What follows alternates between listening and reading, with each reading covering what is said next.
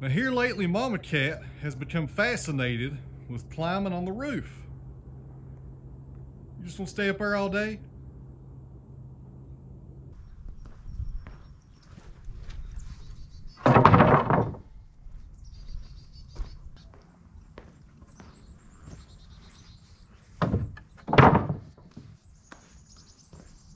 So welcome back to the Sawmill, friends. Today is Thursday and we're working down here at the timber frame, and more specifically in this room right here. Let me show you what's going on. Here is the main part of the timber frame right here in the middle. That room right there is yet to be built. Me and Dad are probably going to start building that one at the end of this month. I need to order my metal for that as well. But today we're focusing on this room. We got our power right there in the corner. Right here we have the Wood-Mizer molder. That's the MP260. Guys, that right there is a 4-sided molder, and I'm really excited about this machine. It will make lap siding, hardwood flooring. Possibilities are endless with this machine right here, guys. And this room that we're in right now is 12 by 30. And as you can see, it is framed in, it's under roof. I got one window right there. I'll probably put an entry door right over there. And I may put another window right there, I'm not sure. And another one on that side facing the house right there. There's Blue the cat, hello Blue. But what I'm working on today is pretty much just drying in this room. I got my siding right there. That's poplar, board, and batten. And I'm doing something different with my siding. That's the whole entire focus of today's video. Let me show you what I'm doing. So I've been working right here in this back corner, putting up some bots. Now botson is siding, it's the same thing. And don't ask me how to spell it. But all over the country, people use these different terms. Around here, if you want siding for a barn or a shop or even a house, a lot of sawmills call it botson, or siding, same thing. But I've been doing board and batten poplar. I need to put some batten strips right there, as you can see, get the light coming through. But I decided to change it up a bit. Let me show you what I'm doing now. It's a windy day here in Tennessee. I hope the audio is decent here. Man, it's windy. So right here we got the siding, and this is yellow poplar. And what I've changed is, I was doing 1x10s on my boards. I'm edging them down to 1x8s. And the reason I'm reducing that down to 8 inches on the width is because I was having more cupping than I wanted to have, even with the batten strips on here. Now my batten strips, I also increased the size of these to 3.5 inches. I was doing 2.5. I think it looks a lot better. But that's how it's going to look right there with the strips on it. And we should be good right there. That's going to be enough power, or enough force hopefully, to keep these boards decently flat right there. Alright guys, now we're going to head up here to the sawmill and edge some of those boards down to 8 inches and make some batten strips. And this is the part of the YouTube videos that you guys never see. Me walking around carrying tripods everywhere. You guys wouldn't believe how many times I gotta stop what I'm doing to move these cameras around. Who's with us here? Oh, it's Mama Cat. Looks like she finally came off the roof. Huh.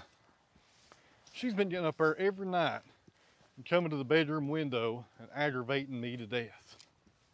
She's a very needy cat.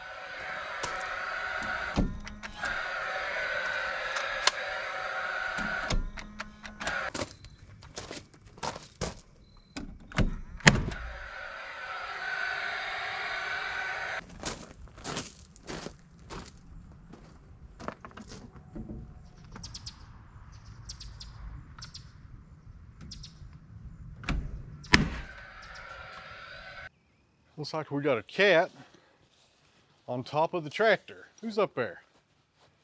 Oh, that's Cindy. What are you doing, Cindy? Somebody said the other day in one of the videos that they were here to watch the sawmill and not watch the cats. Who don't like cats? All right, guys, real quick here.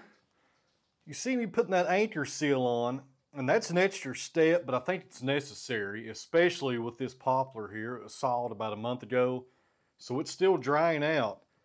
And by putting the anchor seal on the end right here, I know it takes time, but that's going to prevent end checking while this board is drying on the side of the barn. Right here, guys, is a good example of what will happen if you don't do this. Now, I painted the ends on all these boards with anchor seal, but I did not these first three. And here's what happened because of that. Right there, see that end check right there on the end? On that one also, got lucky on this one right here, but it did check right there on that knot. But that's what will happen if you don't put anchor seal on them, guys. It just takes a few seconds and it makes for a better overall product at the end of the day. These right here are weathered. They've been up for about 3 months, maybe 2 months, and I did anchor seal those. You can see the ends right there where the anchor seal makes a little coating on the end. And those are just fine. All right, guys, I think I'm done for the day. I got more done than the video showed, of course. But before we leave, I want to share some comments with you guys over the past probably 2 or 3 videos. Harry writes, what flag is in the background? I'm assuming he's referring to the flag up in the shop, and that's the Tennessee state flag. Greg asked, do you have to get a burn permit every time you use your burn pile?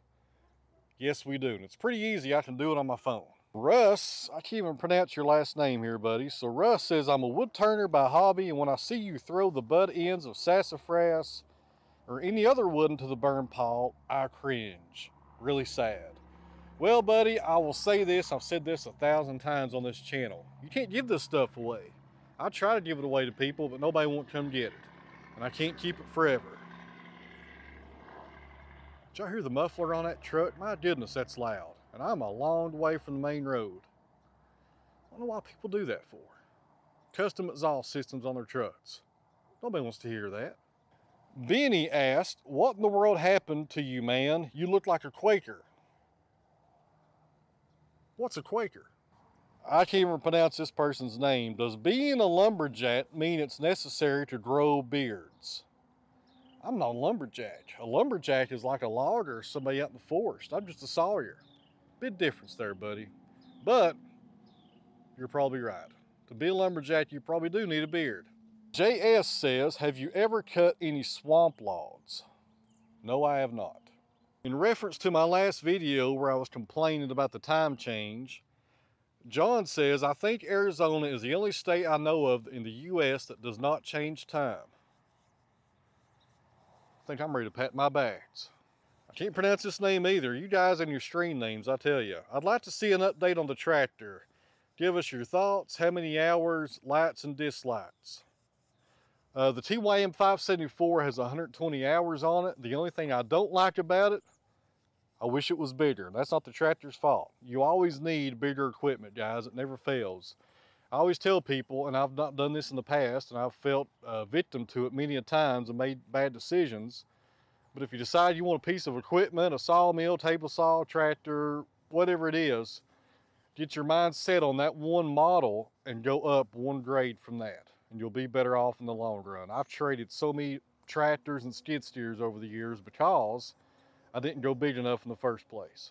That's why I got the Super 70 now, guys. It's top of the line. You can't go any bigger, I don't think, on the portable sawmills. That's why I went ahead this time and got the Super 70 on the Wood-Mizer. B, I can't say your last name either there, B. Sorry about that, people. Great video. Noticed you aren't using the sprayer to put on the anchor seal. The sprayer broke. I used it once or twice in that video, and it just didn't work. You had to pump it as hard as you could push to get anything to come out, and it broke. I think the best way to put that stuff on is with a paintbrush, unfortunately. Eric MDP says, why is there a coffin in your log yard? That's actually not a coffin, it's a flail mower. We'll have that on the tractor sooner than later. Mountain Troll says, say deciduous instead of hardwoods. Deciduous is harder to say. I think I ought to say hardwoods. Sir, you sound just like Nicolas Cage, the actor. Have you ever been told that? I have never been told that. I've been told I sound like Billy Bob Thornton, though. I hear that a lot, but never Nicolas Cage. That's a first.